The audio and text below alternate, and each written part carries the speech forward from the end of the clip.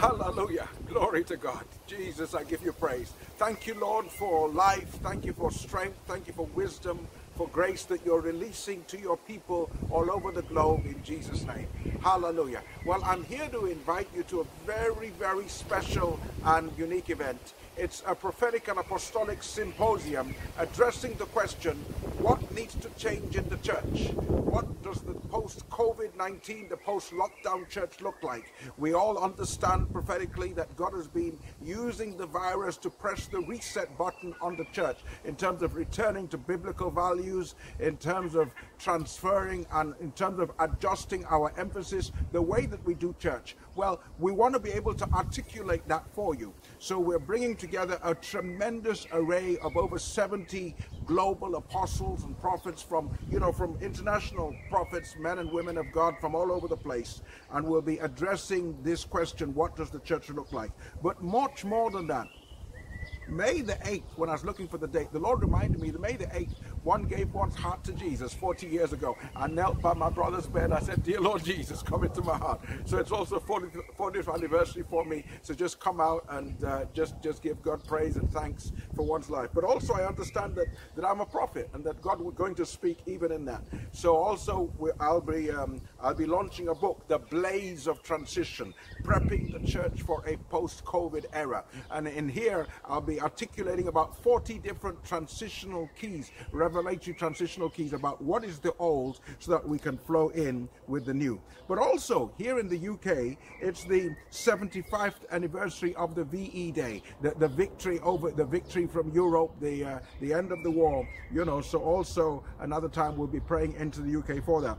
But got a tremendous array of men and women of God. I'm so humbled that they would come. Hugh Osgood, one of the presidents of the churches together in the United Kingdom, he leads a massive apostolic network, churches in communities. Also, I've got Mosey Maduka, who's my spiritual dad. He has apostolic bases in over 70 nations around the globe, raises the dead. I've got Simon Breaker, who's part of the British Council of Prophets, great prophet of God. He'll be with us.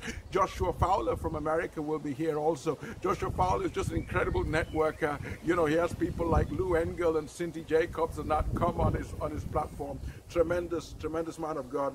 Dear friend Veronica West. Veronica's she's like a machine gun prophetess, prophesying over the nation, seeing things, being caught away in the spirit. Just a tremendous woman of God. She'll be with us.